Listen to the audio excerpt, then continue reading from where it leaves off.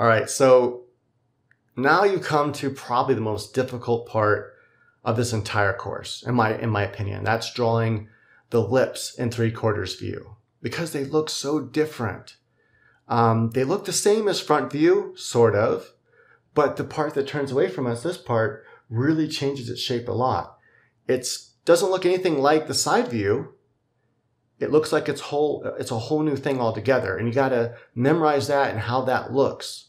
But if you memorize how that looks, then you can draw a face from all these different angles because you're just drawing it from looking up or looking down at it and so forth. It becomes a lot easier.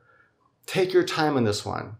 Put the work in, do the exercises, draw a bunch of lips from 3/4 view, draw different style lips, draw some mouths open, draw some closed, some slightly parted open and so forth. Draw them until they look pretty. Draw them until they look right. Now that doesn't mean they have to look right to continue on with this course. You can finish the rest of this course, but at least draw 20 lips before you continue and move on. You're going to want to, every day or every other day, don't burn yourself out. Put the work in, do the measurements, do everything accurately, make sure that line is accurate on the 3/4 view. Draw the lips. Remember that line that divides the lip is longer on this side than it is on the side that's turning away from us. Keep that in mind.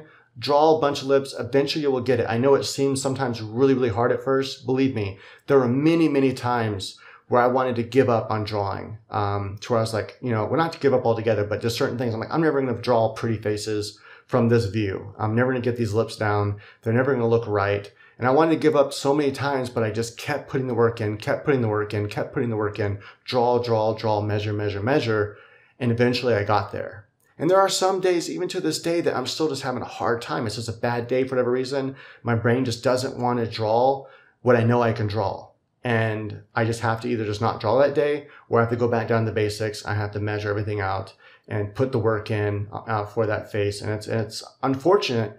I don't have those days very often anymore, but sometimes they do happen. So keep in mind that you'll have some really, really good days where you're on it. Everything feels good and solid. And other days where it's just like, man, I can't draw nothing for some reason that looks good to you. But if you just go back to the basics, go back to these measurement rules and then draw that way, it'll look right. Once you have that measurement down, once you can draw the template and you can plug in the pieces and draw it, from the way I taught in this course, you can always go back to that.